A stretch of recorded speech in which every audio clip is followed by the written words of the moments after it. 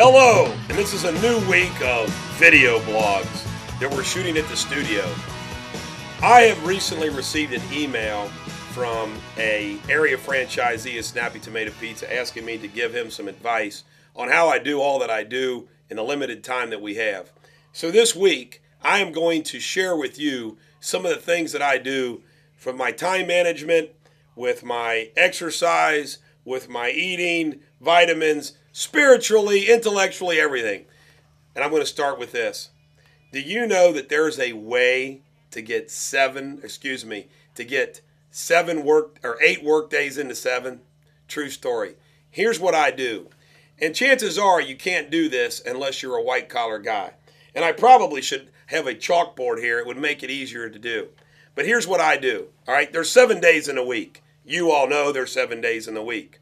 So here's what I do.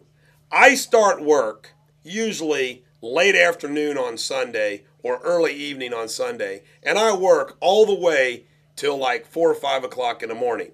So there's a work day, right? Then I work on Monday, I work on Tuesday, I work on Wednesday, I work on Thursday, and I work on Friday. Now, that's 6 days a week. Now, I also do some things on Saturday too, but that's 6 days a week. But guess what?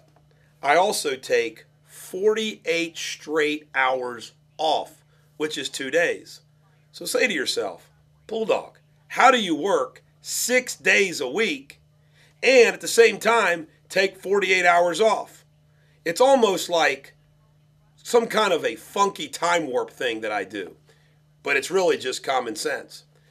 If I stop working on Friday at 5 o'clock and I don't work until Sunday at 5 o'clock, that's 48 hours, correct? Of course it is.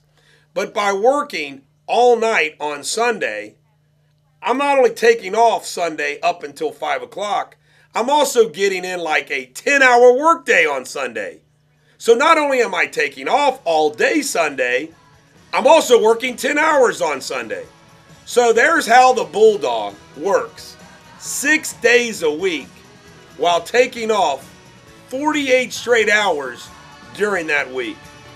Is it a mirage or is it just brilliant Bulldog time management? Try it if you can. If you're a professional, it works. This is the Bulldog. Remember, every dog has its day. I hope tomorrow is yours.